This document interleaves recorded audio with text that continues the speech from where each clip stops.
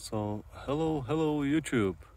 I know you were waiting patiently for some new video for my adventures on Honda CRF300L. So I'm doing now video on my mobile phone, so apologies for the sound quality, but the reason I'm doing it on my mobile phone is because two batteries on my Acaso were discharged. And why were they discharged? Because today we made around 80 miles of riding with the TRF, which is a trail riding federation in the UK. So today we were exploring Yorkshire Dales. So I'm a member of West Yorkshire TRF and also Peak district. So today it was West Yorkshire. Around 6.5 hours riding in all kinds of condition. Majority of that was terrain, and some of that was really hard terrain. Some new battle scars on my Tenere on my Honda. 1, 2, not much more, which I'm quite pleasant with. I have to say that the plastic engine guard or bash plate did do its job. There were, as you can see, some scratches here, and there were a lot of rocks. Can you see that area there?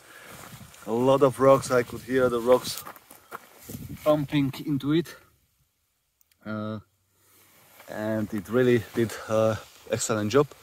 I have to say that the quad lock system that I ordered for the ride was really performing well. I've got a quad lock handlebar mounting, I've got a dampener to damp the vibration, and I've got a wireless charging, which is excellent because during the ride my battery was always fully charged and I had no worries that my battery will die and I will have issues with finding the way back. So as you can see, I finally managed to get the proper Pro Taper mounts for my bike, so hence I could fit the Pro Taper cushion, protection cushion, and my remote for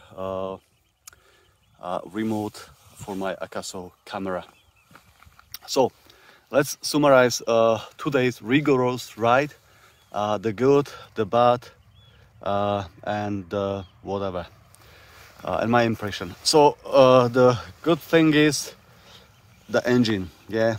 It was tractoring,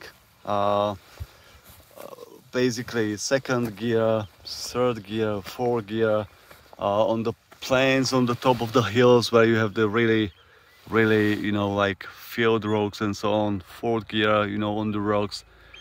It was just pulling all the way, so it was brilliant. I love the torque of it.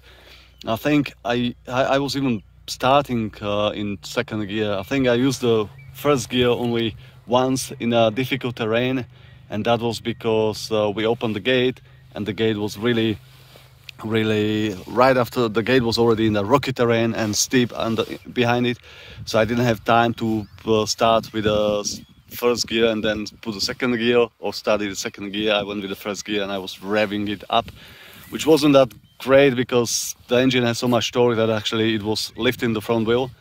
So, but majority of it is just second gear, pulling it up the hill. That's still the great, yeah. So the engine, everything, how it performs, started every time. The bad is the suspension, yeah. So the suspension is quite soft, and you know that if you looked for the videos, you know that the suspension is soft.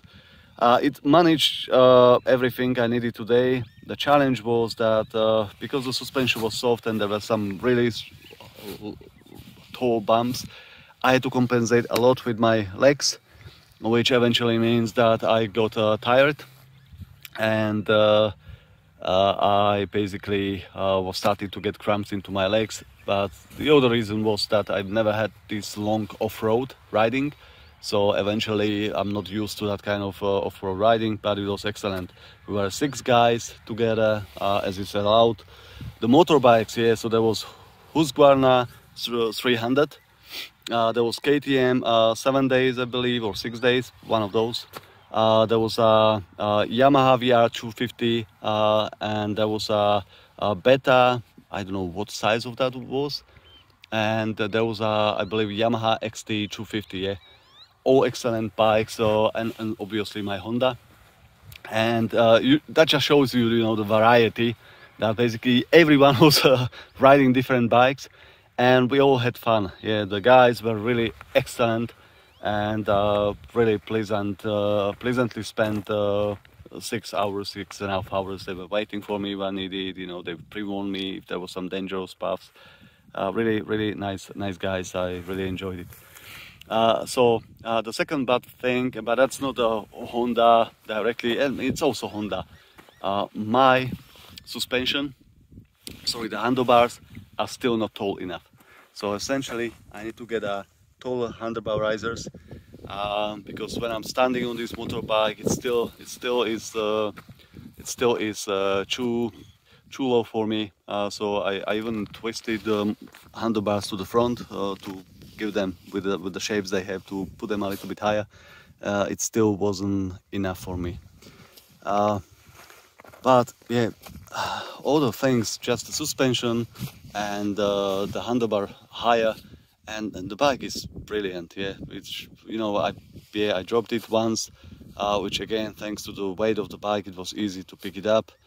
And the tires are still performing okay. Yeah, so I didn't have a situation where I would say, oh, I would be better off with some TKC 80 or something, some other tires. Yeah, the stock tires are doing well, and I think I give it. So I've got now just 600 miles, so which will be for the first service, and I can see that today's ride gave my knobs a little bit.